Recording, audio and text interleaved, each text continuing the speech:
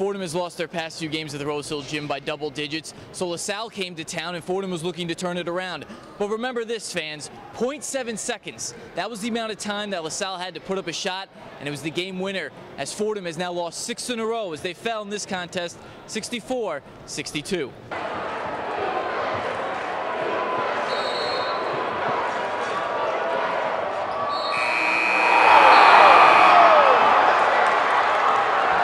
It was a design play, and right before we inbounded the ball, I went back to DJ. I told him right after I set the pick, like, throw the ball before I even turn around, just so we could catch the defense slipping. Because I knew if he waited like an extra second, the defender would have bounced back.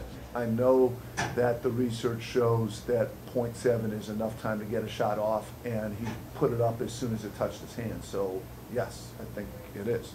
You know, everyone's going to look at the last play, but it was lost on a couple plays. You know, we let them get 13 offensive rebounds. At halftime, I said whoever controls the boards wins the game.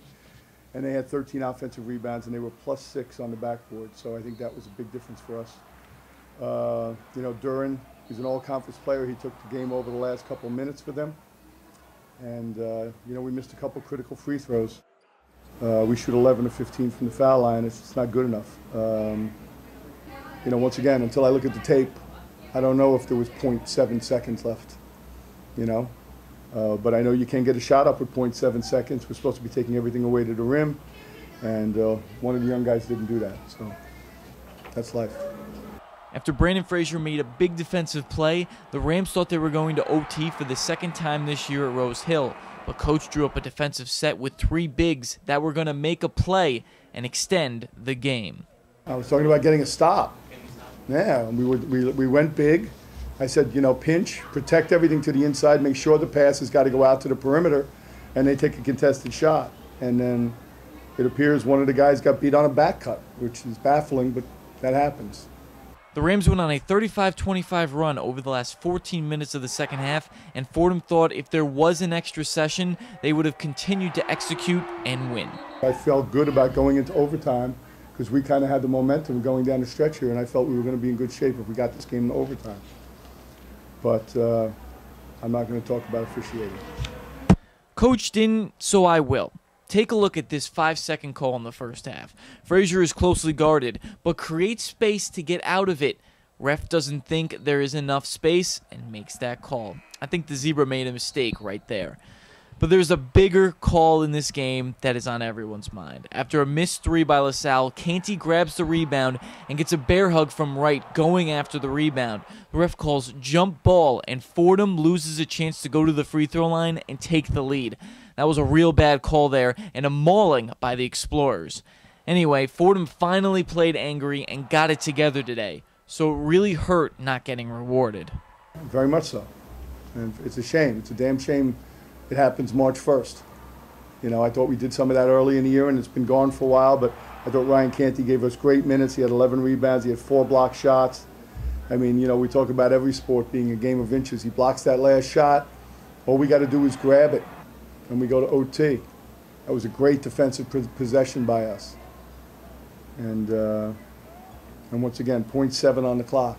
While Canty had a great game, senior Branden Frazier had a spectacular game with 23 points and 6 assists, leading his team back in this contest. Coach Dr. John Giannini has been with LaSalle for 10 years, and he's seen his Explorers fall to Fordham in the past, and credits the Rams' talent and effort in tonight's game. Well, Branden Frazier was terrific. Fordham has good talent.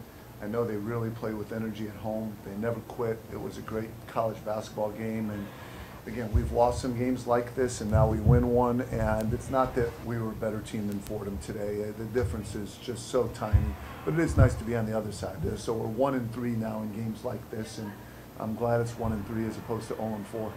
The reported attendance was 3,017 for the whiteout event. This team fed off the crowd late in the game, and Coach was pleased with the turnout. Much better. I thought it was awesome. And I mean, we got to give out white T-shirts to get people in here. I'll buy white T-shirts for every home game. But I thought it was a good crowd, and they were into it, you know, and that was big. The student body was into it. I thought it was an exciting game, and the crowd helped us play this way. And as I've said to you guys, I mean, we go on the road, we play against full houses everywhere we go. And we need to have full houses here in order to have a home court advantage. And I thought we did have a bit of a home court advantage today, and I think that helped us, especially when we went on those runs. the place is jumping, and that's important. Coach McCord did everything he could to get a win today, and to lose this many in a row would affect many coaches around the nation.